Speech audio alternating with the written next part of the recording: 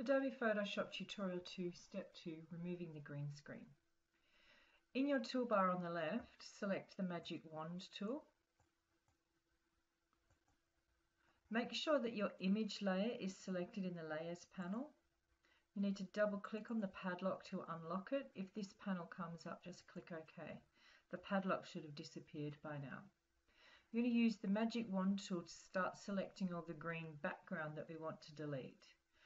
Because they're all different coloured greens, we're going to have to do it in sections, but I'm going to show you some other tricks that you might be able to use as well. So just start clicking. Another thing you can do is check the tolerance. I have my tolerance set to 32 normally, and that chooses a bigger region, and you can see that it's cut around the hand, the photograph of the hand. Click backspace and then choose another region and just keep deleting.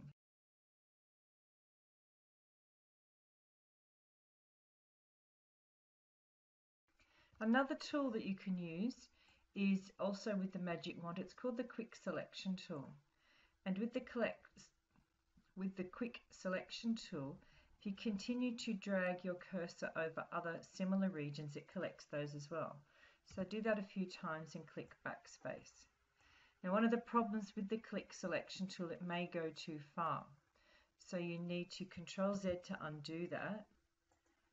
Zoom in onto the area that you want to use, go back to the Magic Wand tool, change the tolerance down to 10. So that means it's starting to collect colours that are much closer together.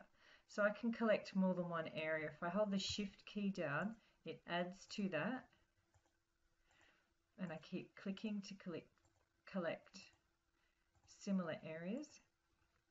Push backspace and it will delete them.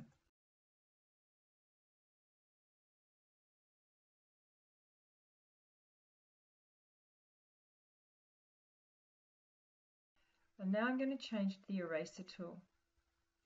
So using the Eraser tool, I'm actually going to zoom in quite close on a lot of these other areas.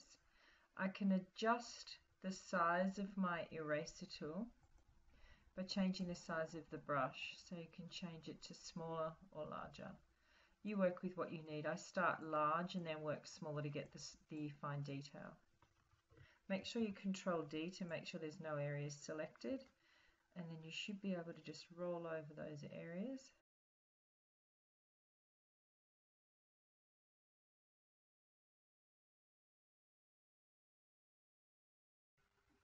You should now have an image with just your friend in it.